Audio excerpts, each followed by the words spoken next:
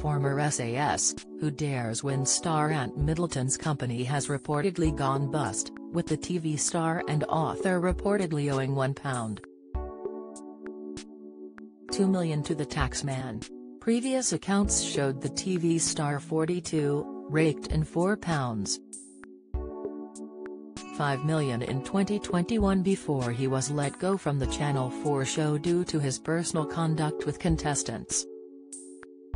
The newest updates appear to show that Ant was forced to liquidize his main company after failing to meet its debts.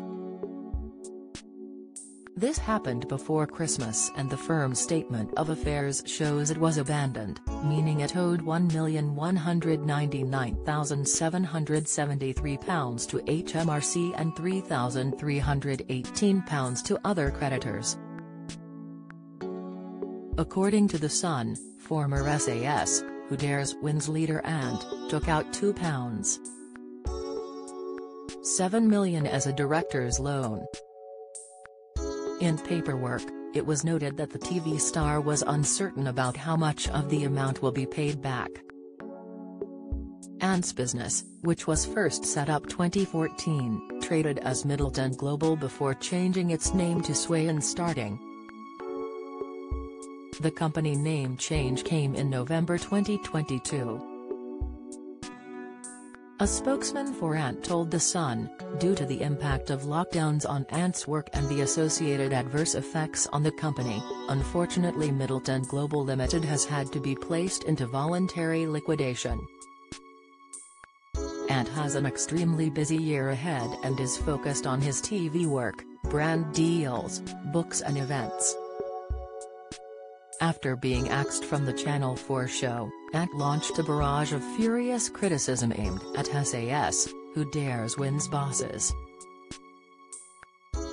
Channel 4 confirmed Ant's departure from SAS, Who Dares Win's back in March 2021, and said he would be leaving the hit show over his personal conduct.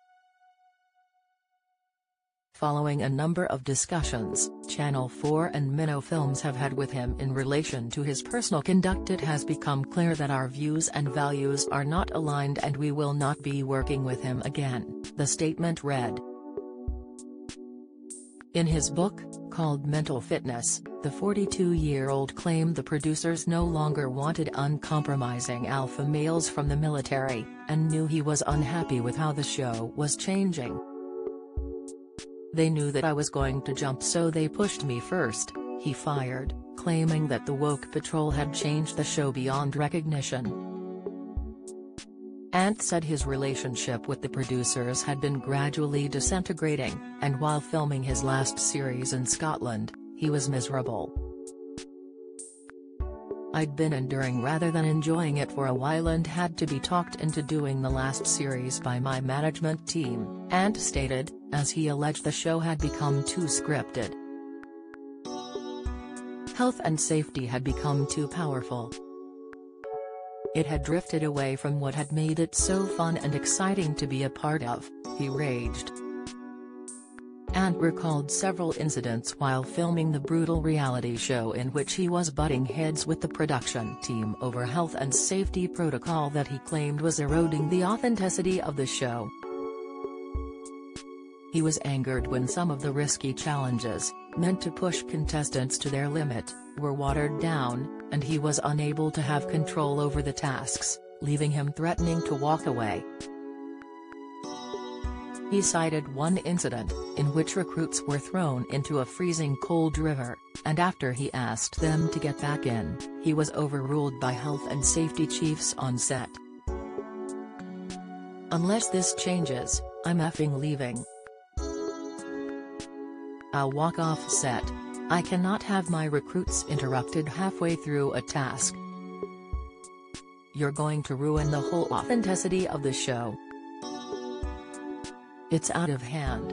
The row was the final straw for Ant, and he issued a final warning to producers after being left disappointed with how the show was being run.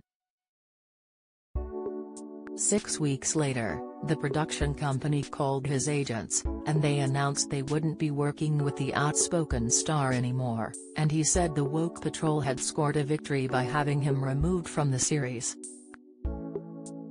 Follow Mirror Celebs on Snapchat, Instagram, Twitter, and Facebook.